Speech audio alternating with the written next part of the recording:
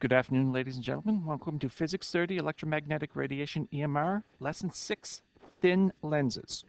Now, the Alberta Program of Studies says there's one thing we have to talk about here. Describe quantitatively simple optical systems consisting of only one component for both lenses and curved mirrors. And lenses today. Now, many optical devices, including microscopes, telescopes, binoculars, LCD projectors, and your own eyes, contain lenses. Unlike mirrors, lenses refract light instead of reflecting it. A lens is said to be thin if the width of the lens is negligible compared to the focal length of the lens.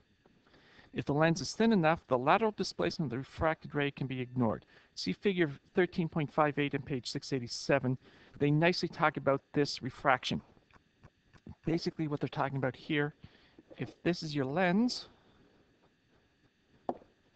the light ray comes in an angle, it refracts, and comes out at the same, oh, that's horrible drawing.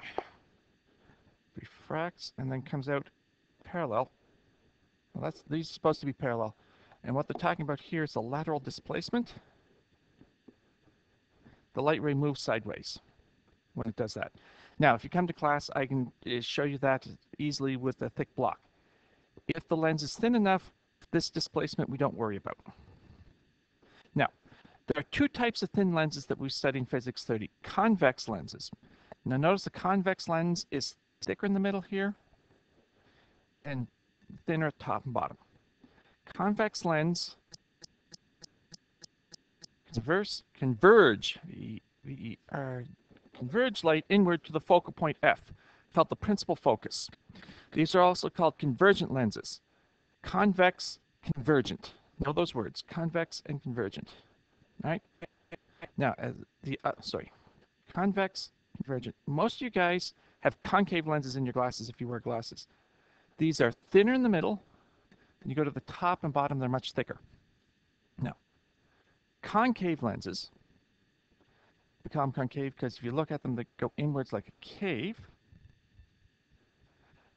These diverge or spread out light. The refracted rays of divergent light appear to be coming from the focal point F after passing through the lenses. These are also called divergent lenses. They spread the light out. All right. Now, one thing to point out here. Like with curved mirrors, thin lenses have a principal axis, center of curvature, and focal length. They also follow similar rules for creating images. Now, the rules for lenses, both types. 1. Rays that are parallel to the principal axis are refracted so they appear to pass through the focal point. Rays that pass through the focal point are refracted parallel to the principal axis, and rays that pass through the optical center of the lens do not refract. So, let's quickly go back to the original lens here.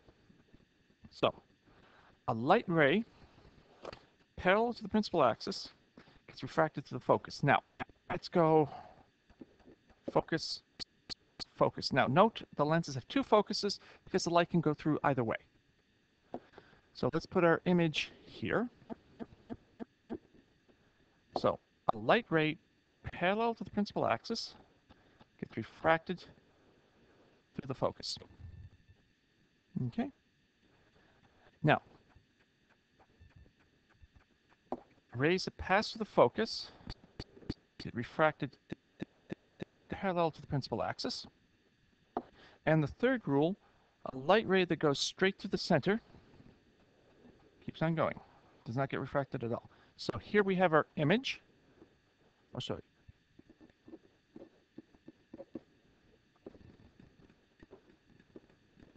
Now, this we can shine on a piece of paper, so it's real and it's inverted. Offhand, I can't tell. It looks to be about the same size. I'd have to do some calculations later about that. But, see what's happening there? Now, concave lenses are a little different. Well, they're the same idea. You have your focus here. You have another focus on this side. So if you have your image, so you have your object. So, now pay attention. These are a little sneaky. First rule, a light ray parallel to the principal axis gets refracted as though it went through the principal focus. Okay? Now,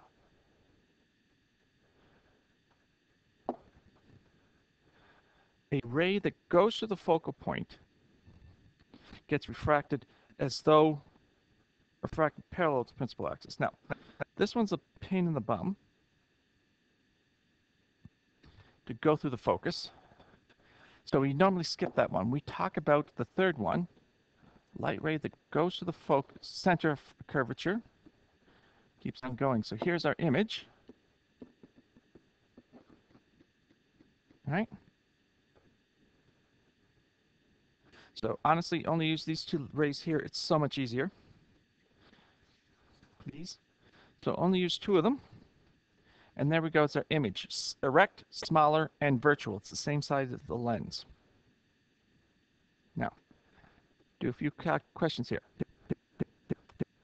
Now, note while the ray passing through the center of the lens was not that helpful when dealing with curvature mirrors, it comes in handy here with lenses. And when constructing an image from a ray diagram, you only need two of the three rays listed above to get a bearing on the image. Otherwise, it just gets messy. Now, the same equations we use for curved mirrors to describe image characteristics are also used for lenses. So the mirror equation, 1 over f equals 1 over do plus 1 over di, and the magnification equation, m equals hi-ho, which equals minus dido. All right? Now, only difference is the conversions we use for positive and negative numbers.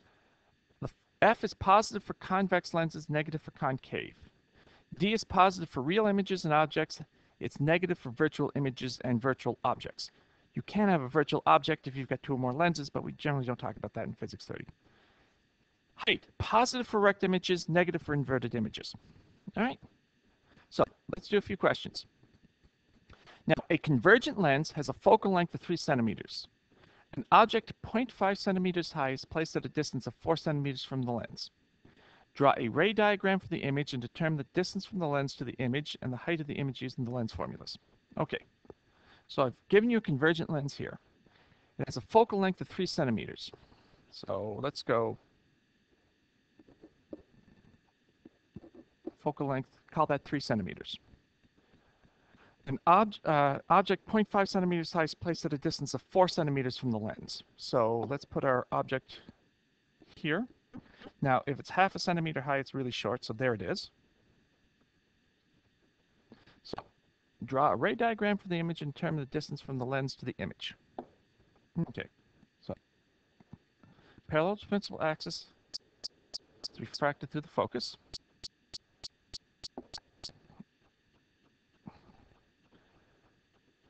Parallel to principal axis gets refracted. So, as I said, any two of these rays will work. So here's our image over here. Larger. Real.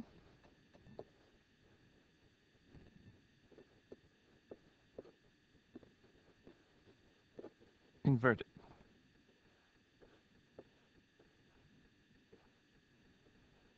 All right, don't work. Whatever.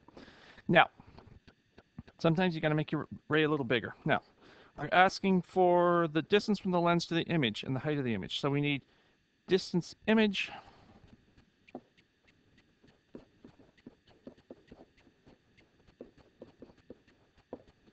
so the focal length is 3 centimeters. So 1 over 3 equals 1 over 4 plus 1 over di. 1 over di. When I do the math, I get 1 over 12. So di is 12. 1 over 12, not 1 over 2. Now, look at your crude drawing. If this is 3, 6, okay. If I used a ruler, yes. I believe that. Distance to the image is 12. Now,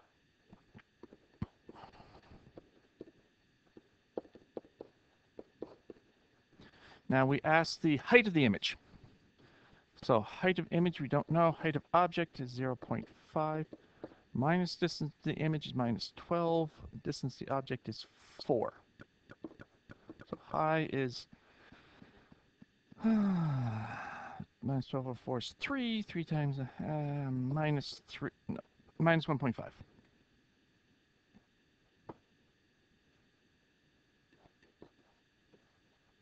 So 3 times the height of the object.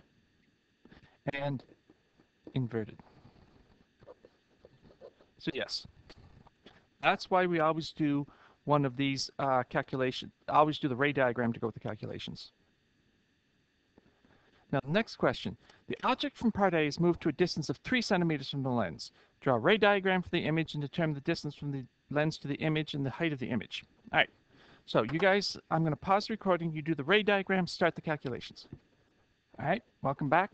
Now, this one is sneaky, which is why I told you to start. You got your focal length, your object. Now, light ray parallel to the principal axis gets refracted through the focus. Light ray through the focus gets refracted parallel to principal axis. The second one doesn't work because we're right in the focus. So the third one through the center keeps on going. You notice those two light rays are parallel. No image will be formed. I can prove it. 1 over f equals 1 over do plus 1 over di. The focal length and the distance of the object are the same. So 1 over di is 0. So di is 1 over 0, which does not exist. Infinite. So this is what happens. So you can turn your magnifying glass into a spotlight. And that's a lovely demonstration to do in class. Anyway, now, another question for you to try. The object from part A is moved to a distance of 2 centimeters from the lens. Draw a ray diagram for the image and determine the distance from the lens to the image and the height of the image. So, focal length is 3. So the object is 2 centimeters from the lens, so it's going to be here. So, this one's getting a little difficult, but light ray parallel to the principal axis gets refracted through the focus. I can't do the one through the focus, but I can do the third one through the center. Now, not the best drawing, but you see these light rays aren't parallel. If you extend them back, you're getting your image back here. This is virtual. Erect and larger.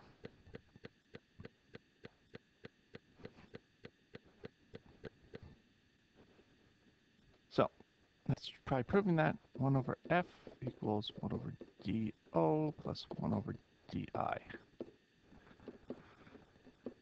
1 over 2 plus 1 over di. So this is 1/3 minus half, which is 1 over di equals minus 1 over 6. Di is minus 6.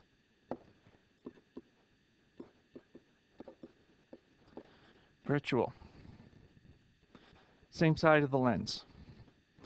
Now, this is a magnifying glass. If you have one at home, you can play with it. And this is how magnifying glasses work. If you take the magnifying glass too far away, you no longer see a large image, you see something small and inverted. But anyway, so determine the distance of the lens, the image, the height of the image. Oh, I forgot. M equals hi ho over minus dido. So height of image. Now remember, this is still a 0.5 centimeter.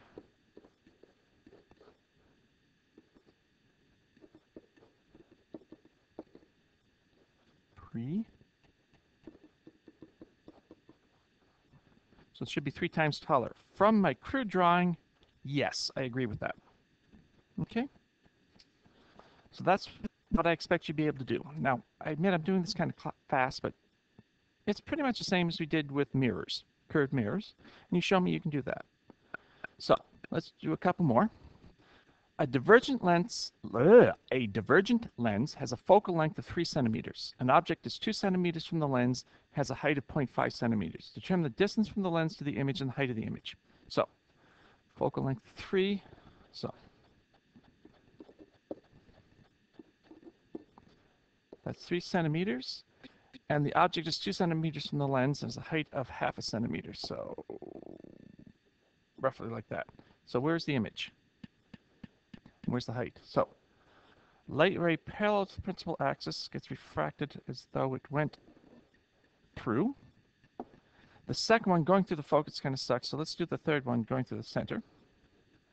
So, there's our object. Stress this. I'm going to make the image purple. Those two lines cross. Now this is virtual, smaller, and erect. So with the diverging lens, they're always erect, virtual, and smaller. Now proving that is not hard. 1 over f equals 1 over do plus 1 over di. Now the focus is negative, so that's minus 3 centimeters. Distance to the object is 2, but that's a real object, so it's 1 over 2 plus 1 over di. So minus a third minus a half,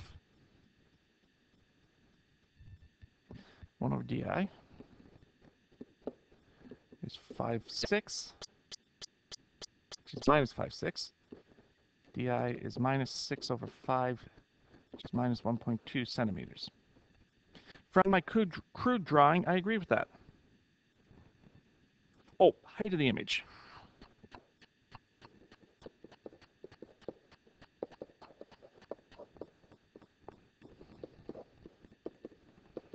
Distance of the image minus 1.2 over 2.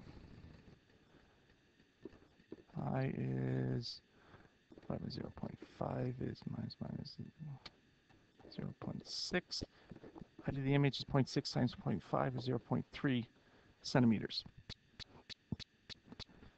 Yes, if the original image is half a centimeter tall, from my crude drawing, sorry, if the original object is half a centimeter, from my crude drawing, HI is 0.3 centimeters is reasonable. All right?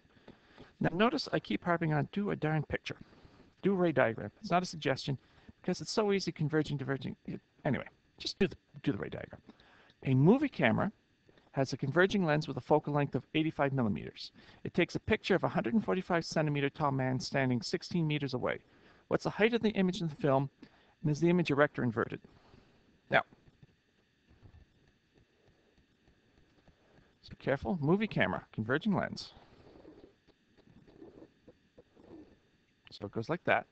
Now, focal length of 85 millimeters. It takes a picture of a 145 man standing 16 meters away. So if this guy is way the heck over here, that's 16 meters. Then what the heck is 85 millimeters? 8.5 centimeters are basically there. Let's go. We'll just cheat and go like that. Really, really close. So, actually, let me change the color of that. I'm going to make that purple. Now, remember the 3 rules? Light ray parallel to the principal axis. Gets refracted to the focus. A light ray that goes to the... I'm going to do the second one. A light ray that goes through the focus gets refracted parallel to the principal axis. So there's our image there. Inverted, smaller. That's on the opposite side of the lens, so I can put it on a screen, which makes it real. Now, proving all this stuff, I said, what's the height of the image on the film, and is the image erect or inverted? It's inverted. Now, we figure out height.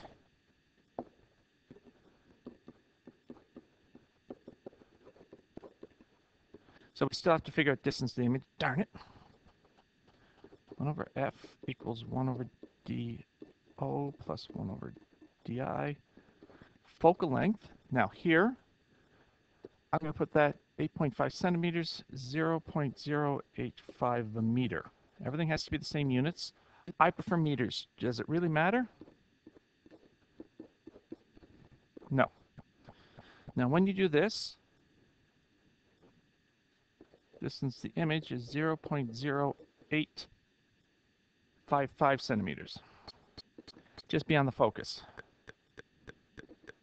Or 8.55 centimeters just beyond the focus, which is reasonable for my crude drawing. So he's 140, sorry, what's the height of the image? Height of the object, the man is 145 centimeters minus 0.0855 divided by 16 meters. So plugging the numbers in, what do you get? I get minus, which means inverted, 0.77 centimeters.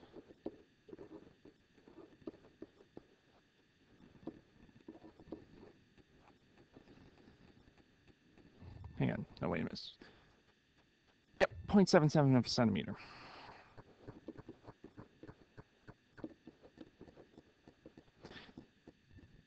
From my crude drawing, yeah, he's pretty tiny compared to his original height.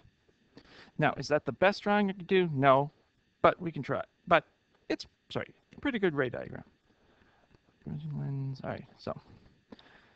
Diverging lens has a focal length of minus 25 centimeters. Find the image distance when an object is placed 38 centimeters from the lens. Diverging lens. That's a bit of an exaggeration, but you get the idea. F. The object is placed 38 centimeters from the lens. So if that's 25, something like that. So where is it? Well, parallel to the principal axis, reflected through focus, and through the center keeps on going. So there's my image. Okay. Find the image distance. 1 over F equals 1 over dO plus 1 over di. Now, notice here I said nicely, I told you the focal length was negative. I shouldn't have done that. A typical question, I wouldn't. 1 over... Now, you guys do the math.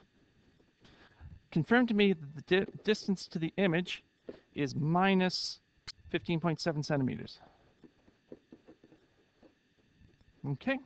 Need you to prove that. I'm getting too lazy. And this is virtual. It's always virtual with a diverging lens. Okay? Or concave. It's erect, smaller, and virtual. Now that's it for me. Give the homework a try and good luck.